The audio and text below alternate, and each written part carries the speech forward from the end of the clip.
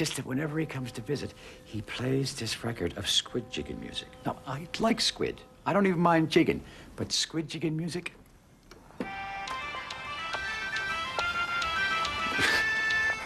Squid jigging music drives me crazy. Thing of it is, I couldn't tell Rodney. He always plays this music. Like I said, we're friends. And how do you tell a friend that you don't like something that they do? You know, Theodore and Fodak have always been good friends, too. But once, they weren't so sure.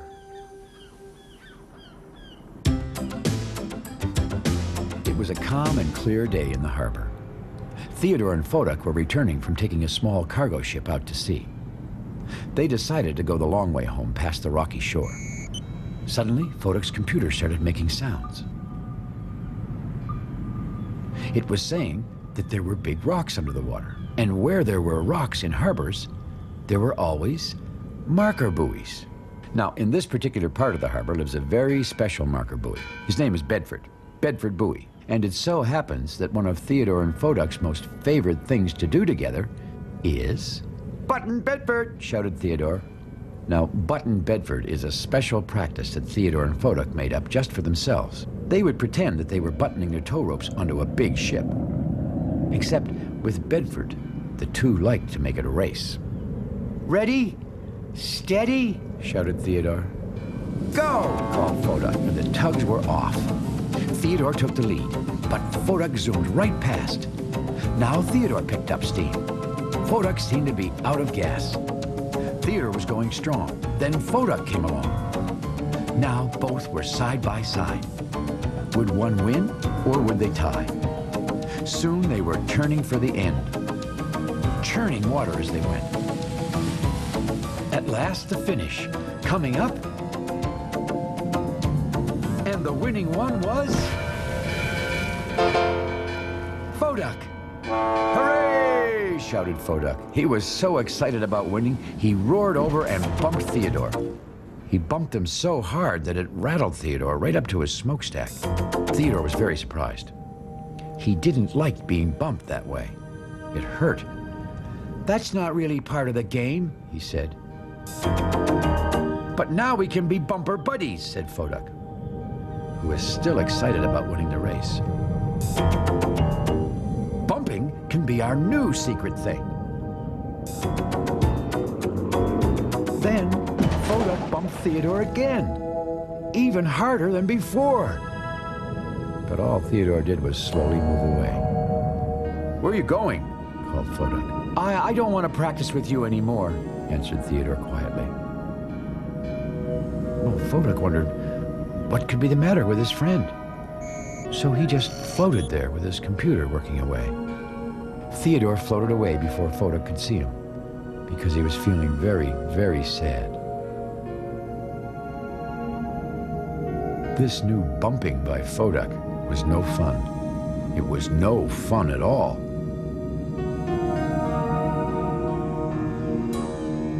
A little later that day, George was at the great ocean dock when Theodore drifted by. "I have a question," said Theodore. "Not really a question. I was just kind of wondering, should tugs ever bump each other?" "Ships don't like being bumped," said George. "It could damage them. The pilot boats always say, don't bump. A good tug is a gentle tug." "What if a tug bumps you?" asked Theodore. "Who did that?" said George. No one," replied Theodore. George was puzzled by Theodore's strange question. And then he said, "We have a big job tomorrow. We have to bring in a container ship. The dispatcher has ordered me and 2 other tugs." "Who are the other tugs?" asked Theodore nervously. "You and Fodak," replied George. Fodak. That was what Theodore was afraid of. What if Fodak bumped him again? He really didn't like being bumped. What could he say?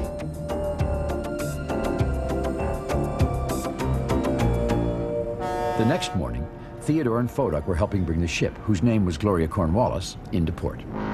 Gloria was piled high with big containers to be unloaded on shore. George was up front, puffing and pulling away. The closer they got to the dock, the more worried Theodore became. He was afraid that when they were finished, Foduck would bump him again, and it would hurt. While Theodore was worrying so much about what would happen after he had docked the ship, he wasn't paying any attention to what was happening right then while he was still working. Careful now, Theodore, called Pearl, the pilot boat. Yes, please, added Gloria.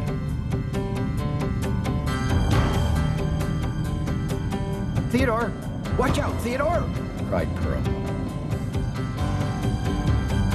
But it was too late. Poor Gloria. The back of the big ship bumped right into the dock. That hurt, said Gloria. Sorry, Theodore said softly. We'll talk about this later, Theodore, announced Pearl. Theodore returned to the Great Ocean Tug and Salvage Company dock, and it wasn't long before Pearl appeared with a very sour look on her face. All Theodore could do was stare at the water. That wasn't a very good job, Theodore, said Pearl sternly. I'm very sorry, Pearl, said Theodore. It won't happen again. Pearl told Theodore that he would need to do a better job tomorrow. Tomorrow? Repeated Theodore. Yes, Theodore, replied Pearl, when you take the ship back out of the harbor with George and Foduck.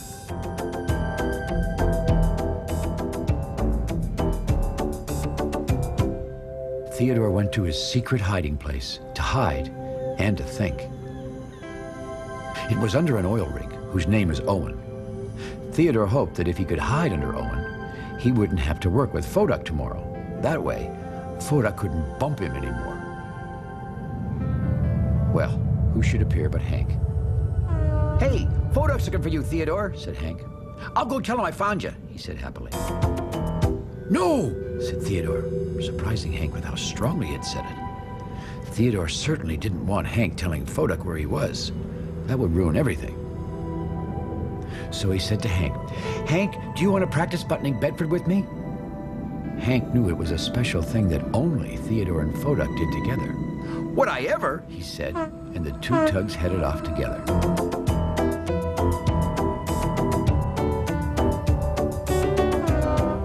When Hank returned home, he found Foduck near his dock looking very puzzled. Hank, have you seen Theodore? Asked Foduck. Sure, replied Hank. We were just buttoning Bedford. Well, Foduck couldn't believe his ears. Theodore wouldn't button Bedford with him the day before. Why did he do it with Hank now? Foduck floated over a little closer to George. I have a question, said Foduck. Not really a question. I was just kind of wondering. What if someone doesn't want to work with you and does your special practice with someone else? Does that mean you're not friends? Who did that? Said George. Oh, no one, replied Foduck. George was confused. It certainly seemed everyone had a lot of questions about no one lately.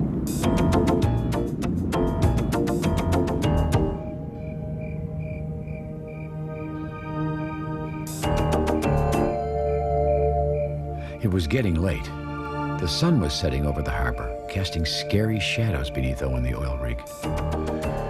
Theodore was wondering how long forever would be, for that was as long as he thought he would need to hide. Suddenly, he heard a creaky sound. Owen, is that you? He called softly. Owen?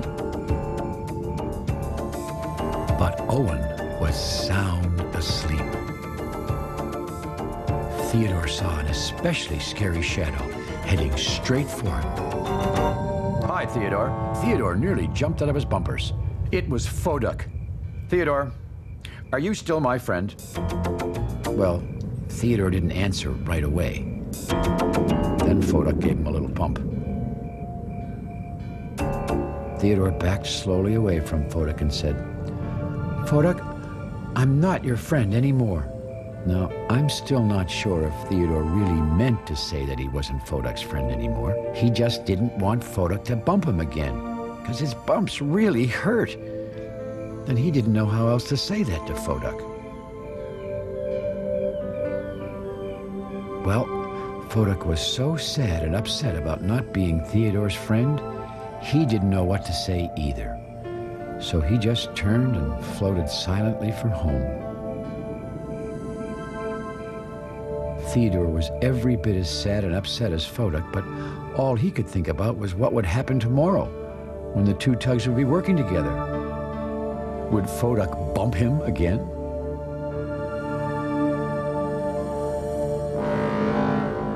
The next day, Theodore and Foduck helped take Gloria Cornwallis back out to the mouth of the harbor. They were very quiet. The two didn't even toot to each other the whole way. Fair to unbutton, ordered Pearl. Finally, the ship was at the harbor entrance. Theodore and Foduck tooted their goodbyes and headed toward the rocky shore. The two tugs drifted along, neither saying a word. Suddenly, Foduck's computer made a single loud sound. Sure enough, they were right near Bedford Buoy. It's a good day to button Bedford, said Foduck hopefully. but I guess we can't since we're not friends anymore. Theodore was silent for a long time. Then he gathered his courage. Foduck, I just don't like it when you bump me, Theodore said quietly. It hurts. Well, that made Foduck sad. I didn't mean to hurt you, Theodore, Foduck said. I only thought it was fun. Why didn't you tell me you didn't like it? I was afraid that if I told you how I really felt, you wouldn't be my friend anymore, answered Theodore. From now on, Foduck said finally, let's promise to tell each other if we don't like something the other one is doing.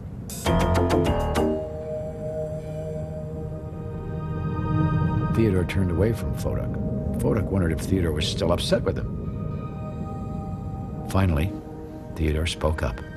Ready? Steady? He shouted. Foduck knew just what to say next. Go! And the two friends raced toward Bedford with big, happy smiles. And if you were to ask Bedford Buoy, that was the best buttoning he had ever had. Most of all, because the tugs took special care not to bump him either.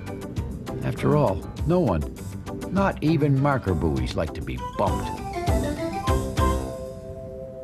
Well, I'm glad that Theodore and Foduck got that bumper buddy business straightened out. I guess a real friend is someone you can tell the truth to. Oh, speaking of real friends, did I tell you that my friend Rodney came by to see me? I told him, I said, I don't like squid jigging music. You know what he said? He said he only played it because he thought I liked it. You imagine. Well, we'll see you again next time here in the Big Harbor. So long for now. I'm sorry. I don't like squid jigging music. It drives me crazy.